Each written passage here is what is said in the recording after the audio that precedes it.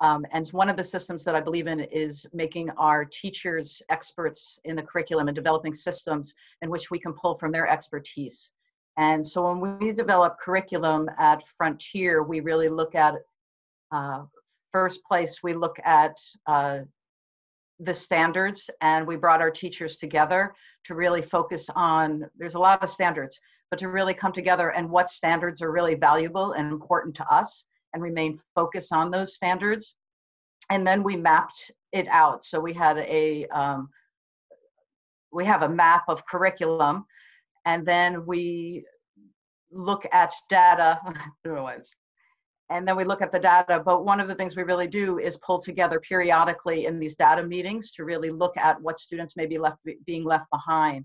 And the way we look at it is we focus on the standards, and then we ensure that we have the resources available. The resources may be literacy footprints, the resources may be the Lucy Calkins writing, and we develop a wealth of resources for the teachers to pull from when they're instructing on those standards. And then we take a workshop approach in our curriculum in which each of the teachers instruct directly, and then the students have time for practice. And then we firmly believe after that instruction and time for practice that there has to be time to share it with your community, whether you're sharing it with your peers or you're bringing it out into the school community as a whole, or going out into some kind of internship in the community.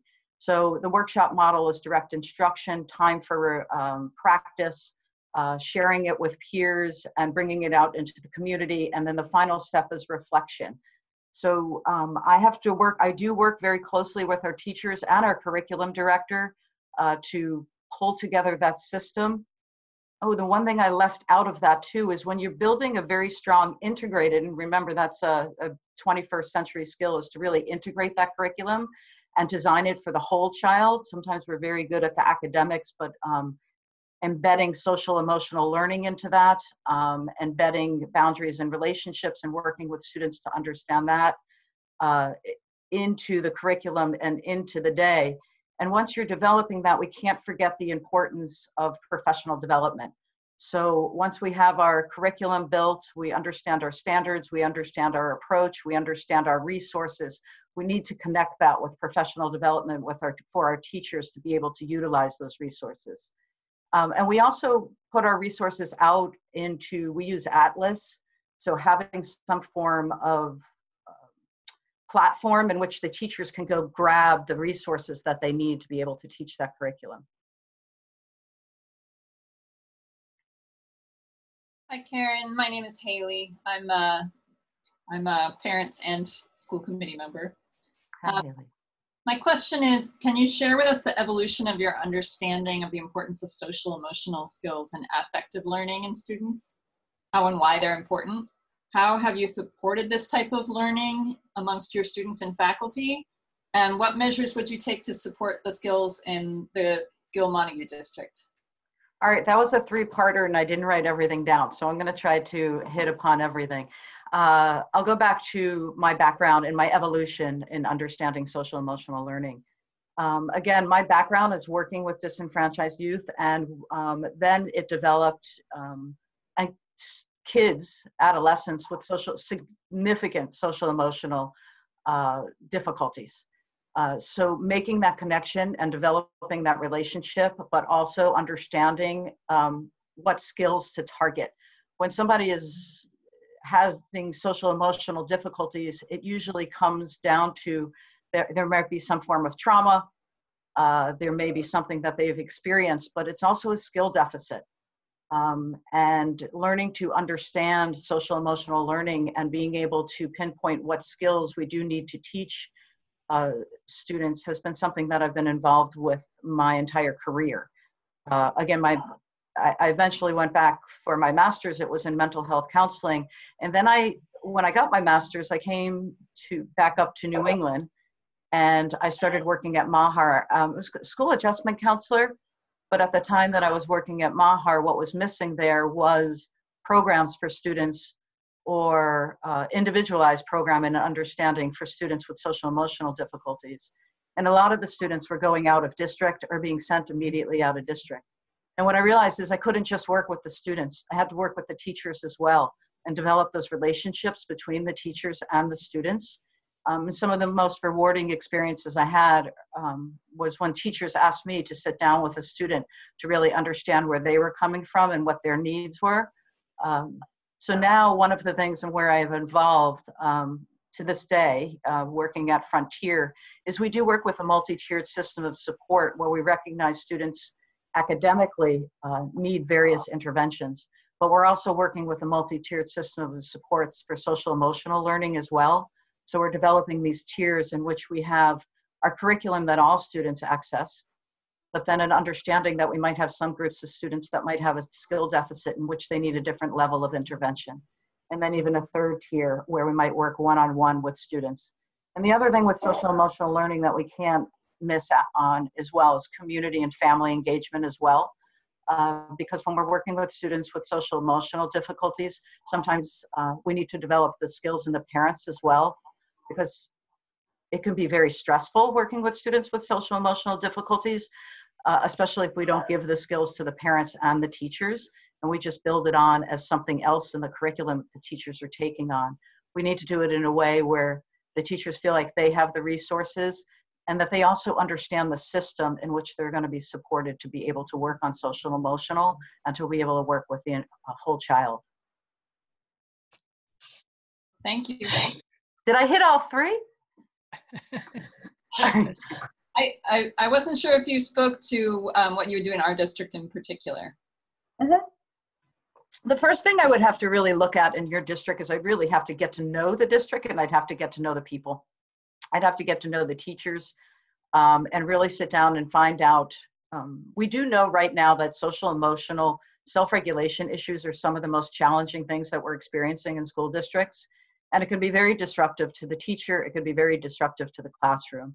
So I think the very first place to start is to listen and to hear some of the difficulties that the teachers are experiencing, the students are experiencing, the parents and the community, and to really listen to it from their perspective. So people, it's important that feel heard and feel supported. And that would be the first step. And then also see what you're using currently for curriculum, and to design systems in which we can really embed that in curriculum into the entire school community and give the teachers the resources to implement it. Yeah. Great, thank you. You. Jen? Okay, so I'd like to know how you would ensure that the district is providing support and enrichment to English learners who fail to meet or exceed the learning standards. How we would go to English learners, I'm sorry, I just heard a bop upstairs in my house. So it just took me I can repeat it. How would you ensure that the district is providing support and enrichment to English learners who fail to meet or exceed learning standards? Again, we'd have to really kind of sit down with the teachers and sit down with the families and understand what is happening, what we currently have, and go back to the data and really see where we're missing our target. Incorporating direct instruction to the English language learners, but also really looking at how they're embedded in our community and what opportunities they have to be engaged in the school community. I think it would really take an analysis of where the shortfalls are if they're not developing the skills at the rate that they should be, and really pull together a team to analyze what it is that we can do. I'm not actually in the community right now, so it's hard to answer what you do have. So I think the starting point would be to really sit down and see what you're doing now in Gill-Montague and really work together and pull together our resources and pull together a team of experts to work together. One of the things I did as a special education director 2 years ago is we pulled together a special education strategic planning team. And so it was 15 educators, a diverse group of educators.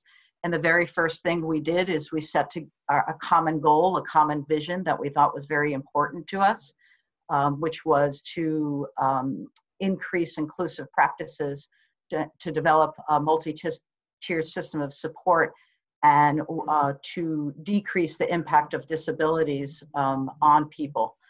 And we worked together for the entire year to not just set our vision, but to also then to look at our foundation and to design avenues that we thought would be help us and guide us to our vision. And we brought that strategic plan then out to the entire school community. And it was very invigorating for the entire community to be engaged in our strategic plan and then break it down and see how our teachers started to slowly, at first it was very scary for them to be involved in a much more inclusive programming. And before I knew it, we had a group of core teachers that were very excited to have some of our most disabled students in their classes. And we started with those volunteers, and it bled into the entire community that was excited then to help with our most significantly needy students. And I think you do the same with the English language learners, is really find your core group to build that strategic plan of how you're going to improve it. Thank you. Thank you. Cassie? That kind of leads into this next question. Can you just briefly describe your experience with special education laws, compliance, and supporting special education programs throughout your district? I am the district expert on laws and compliance and regulations.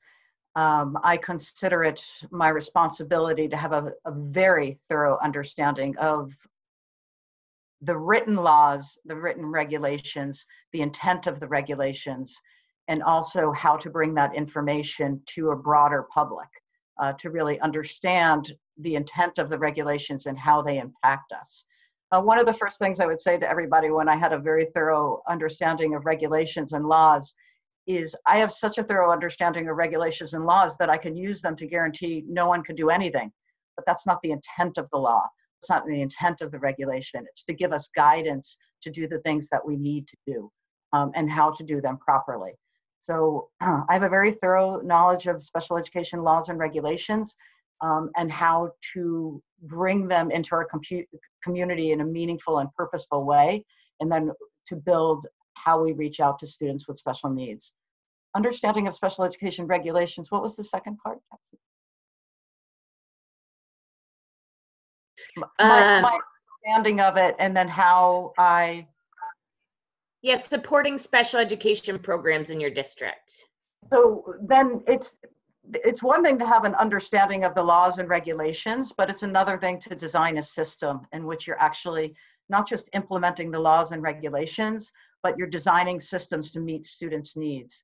And that is one of my areas of expertise, is to design the system. We believe in a continuum of services. We believe in building the district's capacity before we send students out. And that's a very complex system. It's a very tiered, supportive environment in which I work very closely with teachers and other administrators, our principals and our curriculum director, to build those integrated and inclusive communities. I could give you more details if you'd like, but I think as the director of special education at Frontier, I'm very proud of the system that we've built. At the elementary school level, at this time, we do not have any student out of district in any in our elementary schools. So we were able to build a continuum of services to develop our resources within our schools. And one of the most important parts of that is for teachers to work collaboratively and to learn from each other's expertise. I think has always been very helpful to us.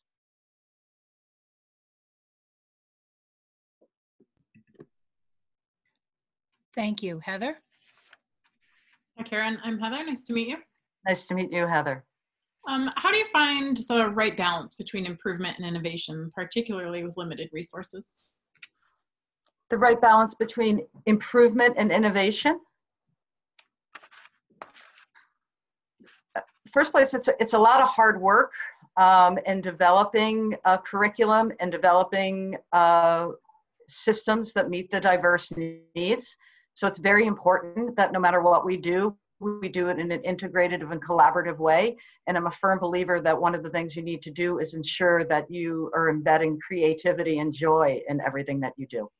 And so we really do that by supporting our teachers and supporting our community and understanding where everybody is, those various perspectives again.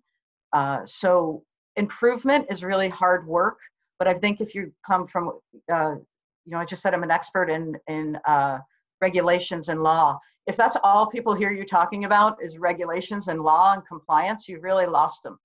So it's my job to understand the regulations and the laws and to build our systems around them, but not to just be walking around saying compliance, compliance, this is what you need to do.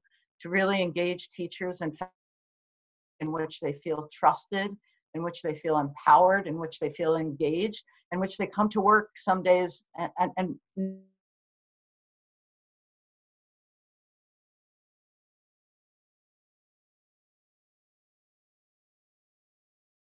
Oh,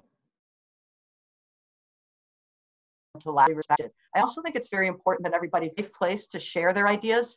And that's where you really get that creativity and that joy and that innovation, is if you're in a safe place to think outside the box. What I always say is you need a place to think outside the box, and then it becomes my job to take those ideas outside the box and put them in the box.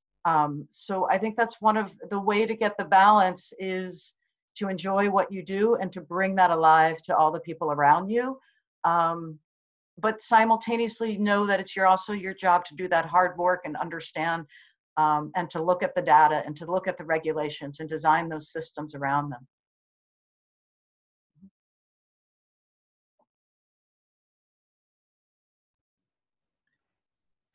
Thank you. Thank you. This is Jane again, and I'll take the next one. What has been your role in budget planning and development? I play a very strong role in budget planning and development. I work very closely with the business manager and the principals and the superintendent, and our building and operations director, and everybody in budgeting. So one of the things I say about budgeting is everybody's familiar with the local budget. But when I'm doing budgeting, I also need to look at school choice. I need to look at circuit breaker. I need to look at grants. I need to look at all those offsets as well and really build them into the budget as I'm bringing it forward. One of the things I also very familiar with budgeting is the importance of encumbering and doing purchase orders and really tracking your budget. As a special director of student services, I work with the most flexible budget. I don't like surprises and like to see things coming, but sometimes there are surprises. And then when you're working with the budget, you really have to go in and work together with the other administrators when you need to make changes. So I have a very thorough understanding of budget. I work very closely. I'm constantly looking at budget.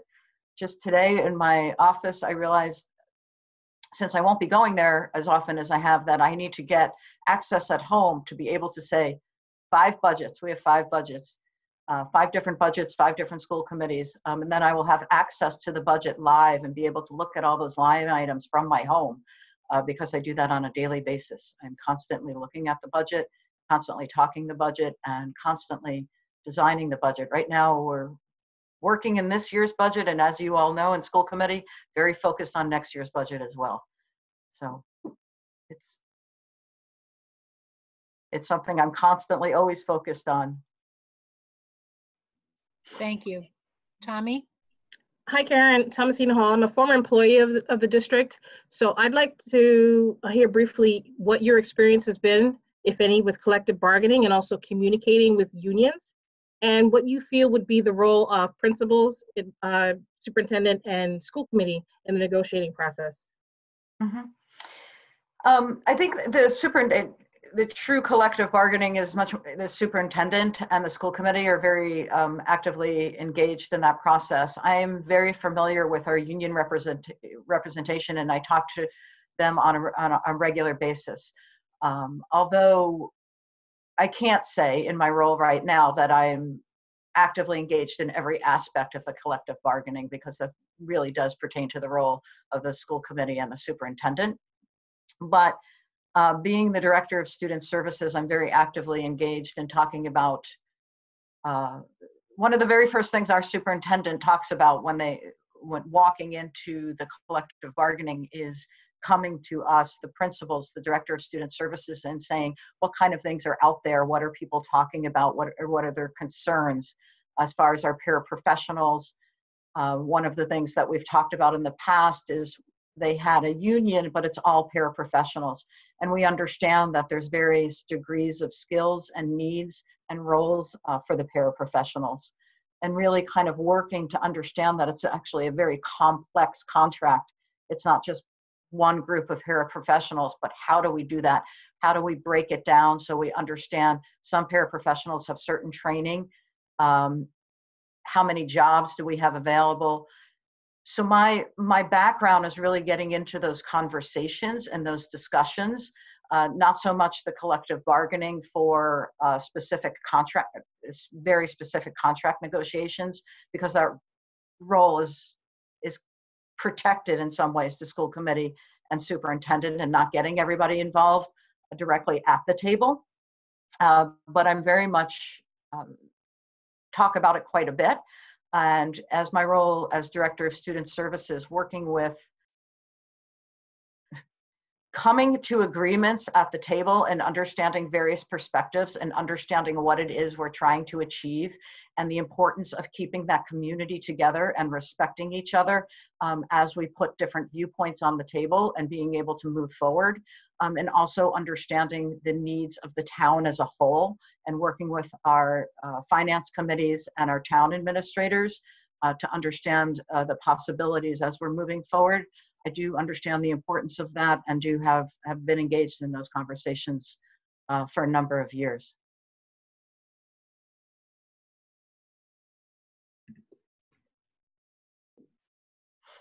Thank you. Heather? Hi, what are your plans for coaching and mentoring administrators? My plans for coaching I've met the administrators and they seem and express how they see themselves as a very strong team.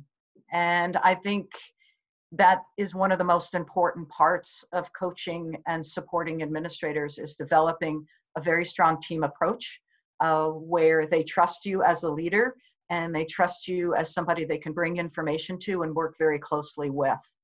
So the coaching piece starts with developing those trusting relationships and continuing that strong team approach and building upon that really strong team approach. The administrators that I meet are very excited to build the district and to bring ideas to the table and to work collaboratively and cohesively. So if there's an area of need that they need to be coached on or to improve, it comes from a place to understand there's a lot of strengths and you can't be good at everything right away. So these are your strengths as an administrator, and these are the things that would be really good to continue to work on and to build more information on, and to work together as a team and to draw from each other. The team cohesiveness and working together is the most important part, but I do feel very comfortable in coaching and building skills because that's what makes us a strong team. What I say when I'm building teams, I work with people, I say, a lot of times the very first question I ask is, and I ask it to you, is how many teams do you envision yourself on? If you stop for a second, you're on a lot of teams. You know, you're on your family team, you're on your work team, you're on a team with the school committee. And then ask yourself a second question. How many of those teams would you describe as highly functioning? And then how do you get to highly functioning? Like, you want to be a highly functioning team, and it's okay to sometimes say, wow, we're a little bit missing the mark. We are a team, and what do we build to be a highly functioning team? And that is something I think all teams should talk about, is how do we build ourselves into the most highly functioning team we can be? And how do we increase the number of teams that people are on, and how do we improve those teams?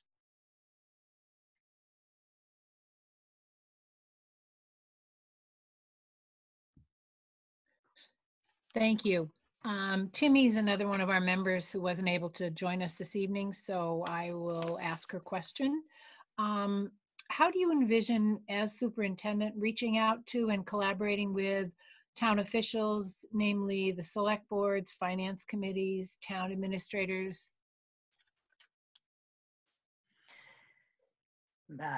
reaching out to them is just that. The very first thing to do is to reach out, to develop that relationship, to ensure that there's ongoing communication and, again, trust, and that understand at times we're working on the same team.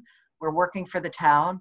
I'm the district superintendent, and they may be in a different role for the town, but it's important that we work collaboratively and be a highly functioning team, and that I will at times be advocating for the things that the district needs and the resources that the district needs, but we'll always be working as a town with the town administrators as a town administrator, and be working to constantly reach out and to constantly have that communication and that trust that we can call upon each other at any time and have communication. That's one of the things that actually excited me when you mentioned what brought me to Gill-Montague Regional School District, and thinking about a superintendent is I see myself more and more growing in that area, and the importance of not just working directly in the school district, but building, working with the town administrators and working with state administrators and communities, and developing those communities broader and broader, and having those conversations really is exciting for me. And I've been building my career and my voice more and more in that area, outside of the school district, and working with different town administrators and people at a state level.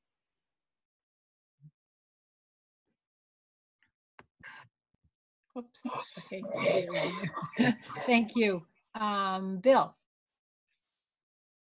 Karen, can you briefly tell us about an educational success or accomplishments that you led or to which you made a significant contribution?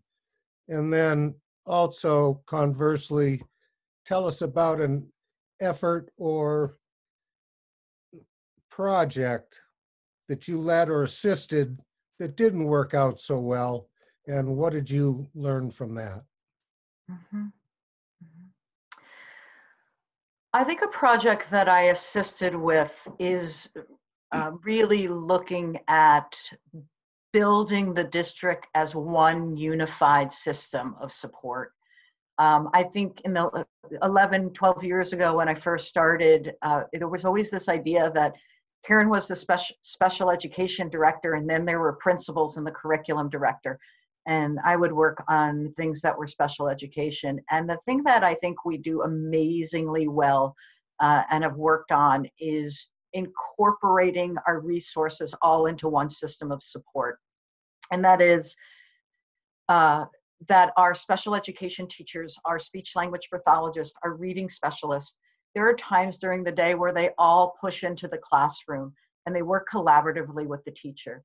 And they may even switch groups. Our special educators at times may even be working with our most highly advanced students academically, and just working with them so the general education teacher may be able to see a different approach. So I think the thing that I've worked on the most, that I think is the most successful, is to really look at those collaborative efforts and to see ourselves as a unified team working for all students, not in isolated silos. It can be very lonely when you're a teacher, and it could be also very scary when you start to say, hey, we're going to work collaboratively. It's not a word that you just wake up in the morning and decide you're going to be collaborative. It takes effort, it takes trust, and it really kind of takes a team approach. So I think my biggest success is developing that team approach and just developing those collaborative efforts in which we're all working together as one system of support and developing a continuum of services throughout the district. I think that is my greatest success. With that said, I think there are times you have to make some moves and make some decisions in which you might not have gotten all the, you might not have gotten everybody on board well enough, and sometimes it doesn't quite work. I sometimes say things are moving so fast, sometimes you have to make a decision in which you put the cart before the horse, and I'll really run around behind and make sure we get things situated if the right way. But there are some things that we put the cart before the horse and realize we'll never be able to quite fix it. We might have to just kind of abandon this. And there's some things, I think quite early on when we started to see more and more students with autism in the district. We started to look at bringing in consultants to work with students, with teachers, to work with students with autism in their classrooms. And the way the teachers saw that is that person wasn't working directly with the students, was just kind of coming in as a consultant and kind of telling them what to do. And so they felt like and we kept talking about inclusion. So there were more and more students in their classroom where they felt that it was their responsibility to work with that student, and they had an expert in their room who was consulting but not working directly with the students and showing them how to do it, and that we didn't have a continuum of services. So I think just taking a BCBA or a consultant and saying, oh, this is the answer, and putting them in there without really designing those relationships and those collaborative relationships with the teachers and showing how the continuum of services will work, it kind of fell flat. And we had to rethink of how we were doing that and eliminate that consulting position for a while. And really come back around to how we were going to see either BCBAs or experts or students with autism working directly with students and modeling it, and actually having times where they work collaboratively with the teachers and really defining that role. I think where it fell flat is we didn't define the role well enough, and that we didn't get teachers on board, and that they didn't feel supported when we were doing it. Thank you.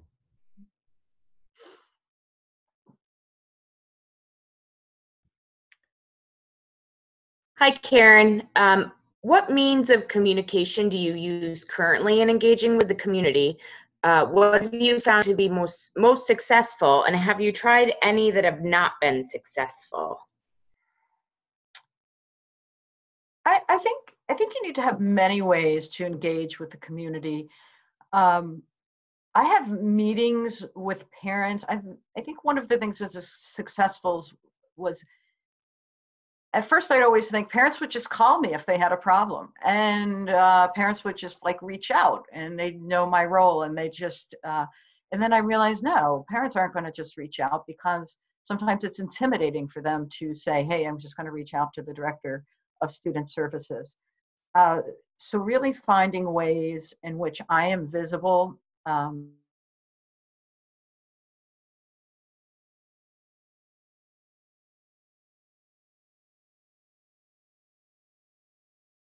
with parent ways, engaged in ways where they might not even come in various roles, sometimes even taking my hat off and just kind of being in a different role for a while and being able to listen.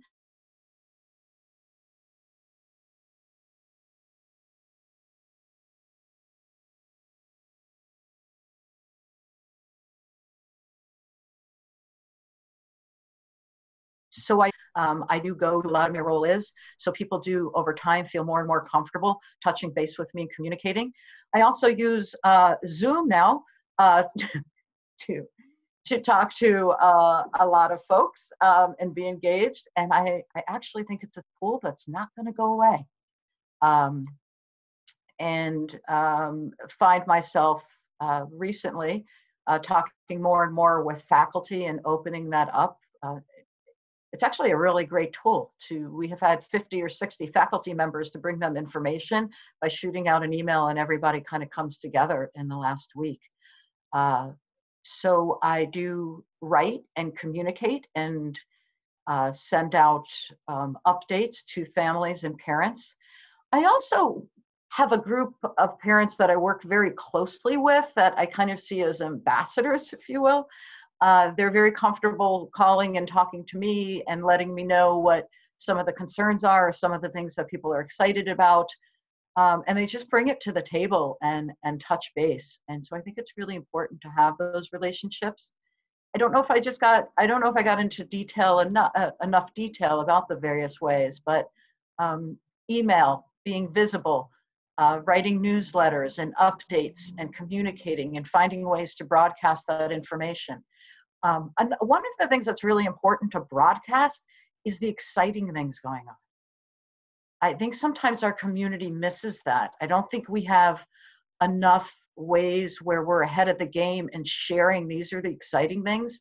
It's so much easier. It's broadcasted either in the newspaper or through social media or things like that. Some of the things that go wrong, that I think it's going to be very important that we find ways to highlight and share with the community some of the exciting things going on in the district.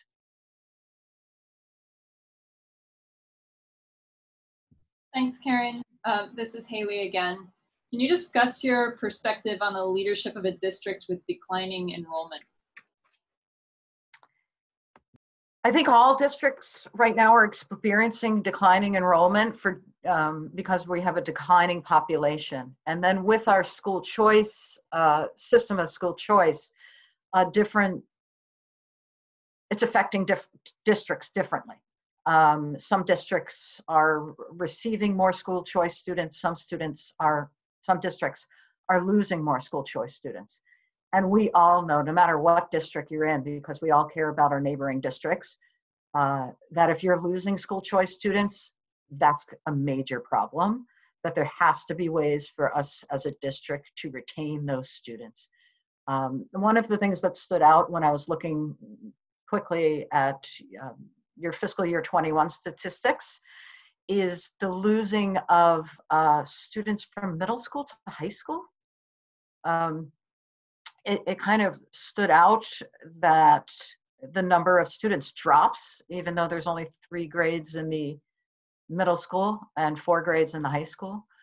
And it was actually brought to my attention, I think, by a student that one of the difficulties is really feeling like there's a comprehensive curriculum that really excites the students, in which they feel like they're actually learning a number of skills and not just those standard-based skills and meeting those credits.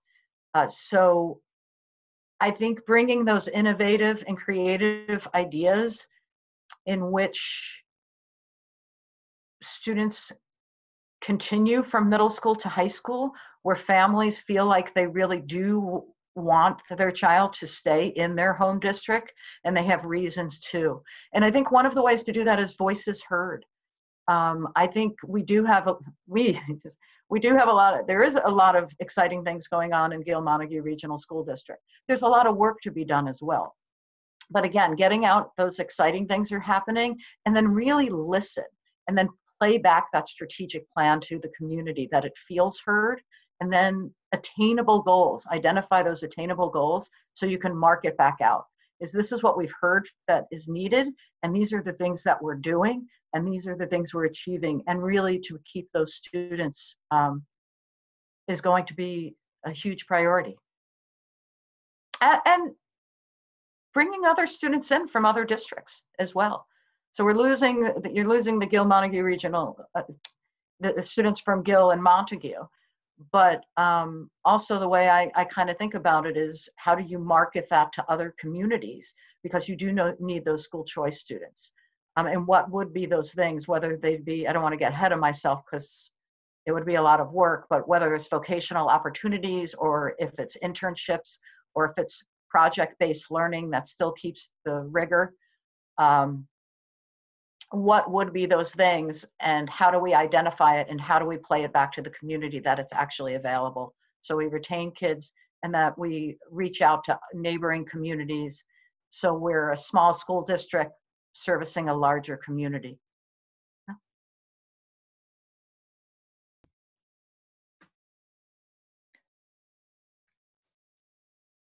Thanks. Cassie?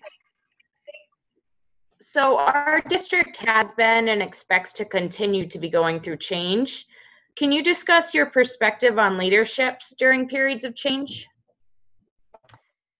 Yes. Just the word change can bring anxiety because we don't know what it means. Does change mean we're getting rid of all the things that we once knew and enjoyed and helped us feel secure and helped us feel together as a community?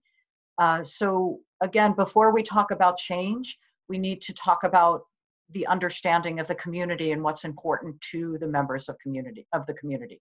So we don't want to just say change without really broadcasting and sharing that we know the community and we understand what's important, to play back the values, to be able to describe what our shared values are, and that our change is going to help us grow towards those shared values and not going to just pull the rug out from under our community, that we no longer appreciate and respect the values of our community.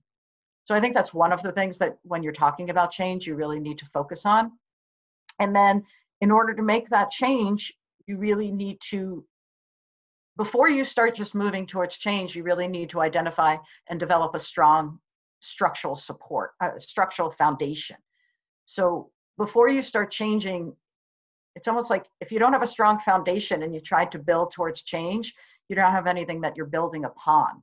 So we need to identify our vision, but we also need to focus on what our foundation is. And our foundation is our community, our teachers, our faculty, our students, and have them feel supported and engaged in that change that we're making. So bringing them to the table, identifying those values, building a strong support, and then we clearly define what those avenues of change, what those avenues towards reaching that identified vision are going to be.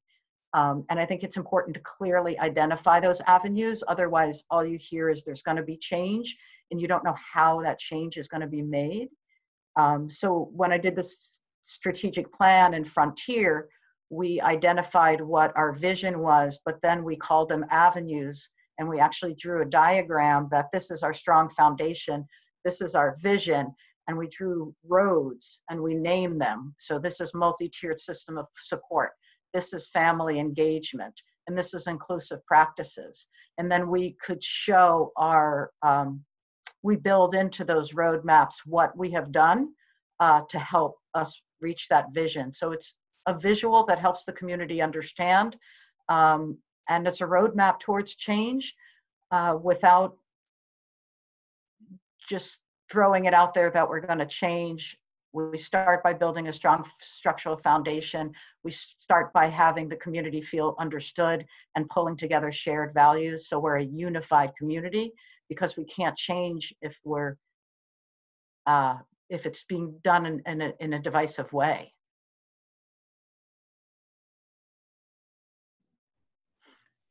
Thank you. Tommy? Yes, Karen, can you discuss briefly the most difficult personnel problems you have ever dealt with and how you resolved it? The most difficult personnel problems.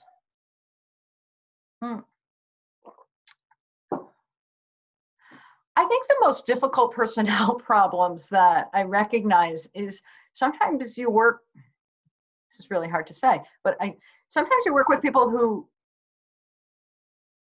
see themselves very differently than they present themselves. And so it's really hard because they don't see, it's brought to your attention over and over that their presentation may be caustic, or it may be hurtful towards children, or it puts parents off, or it's developing a difficult relationship with parents. And you try to bring it to a person's attention in a very healthy, supportive way, but they don't recognize it. So it becomes even more apparent every time they interact with people, almost like.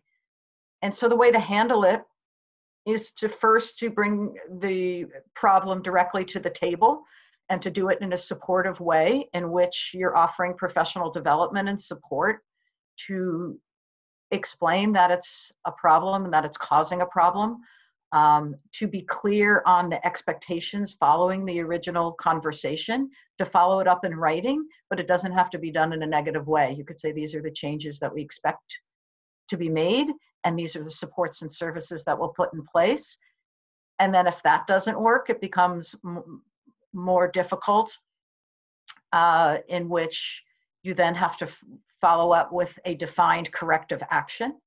I guess what I'm saying is personnel problems, it should be a very clearly defined system, and it can start with support, but you also have to work through that system of then developing corrective actions and eventually working with the union to understand how difficult the situation is and the possible removal of a person from their job, which is not the outcome anybody is ever working towards, but sometimes it's needed to happen.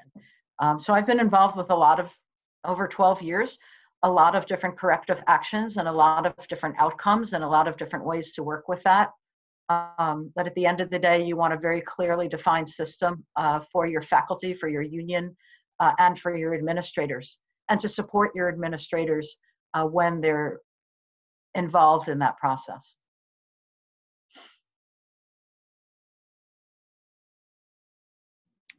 Okay, thank you very much. We do have just a few minutes left. If there's anything you'd like to add or anything you have thought of as you were answering questions, I know how that works. Sometimes you think back to something else and you think, I know what else I wanted to add to that. Anything at all? Thank you. I think what I really want to add is, first place, thank you very much for your commitment to this process and for your innovation and change, and having to work with a completely different system that I'm sure you had planned on a month ago or even earlier, and to be coming together to be able to do this. It's not easy for any of us. It's got a learning curve and causes a little bit of stress for everybody, even kind of hitting that button on whether or not the meeting is going to actually work out. So thank you very much of coming together as a committee and doing this. Some of the things that I want to add is every step of this process, I think meeting the administrators and the central office and having that opportunity to speak to them, and the initial interview with a diverse group of representatives, the questions have been very thoughtful, and the people I've had an opportunity to speak with make this opportunity more and more exciting along the way. Definitely everybody is very open and shares their enthusiasm and their commitment to the Gill-Montague Regional School District, but also very open and honest about what they would like to see happen and some of their concerns. And that has been a great process, so thank you.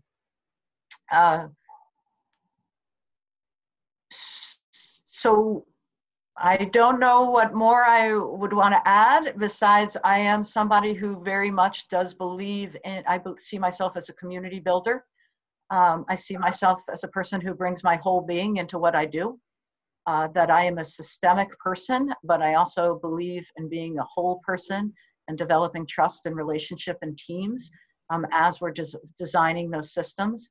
And bringing all different perspectives to the table and developing a collaborative approach, and empowering our community, our faculty, and our teachers. And one of the things that excites me about this position is I believe what you need, if I may say, from the little bit I know, is a unifier, and somebody who really brings the community together and is willing to pay attention to detail. And the more reading data is not boring, and details not boring, and developing systems not, but it's not something that everybody wants to do, but at the same time doing that more engaging and vibrant work of bringing people to the table and exciting communities. Okay, thank you so much, Karen. We appreciate it. Enjoy the rest of your evening. You enjoy it as well, and it worked out well because it wasn't a day to drive around. So no, I think we've seen that. Thank you so much. Bye. Bye-bye.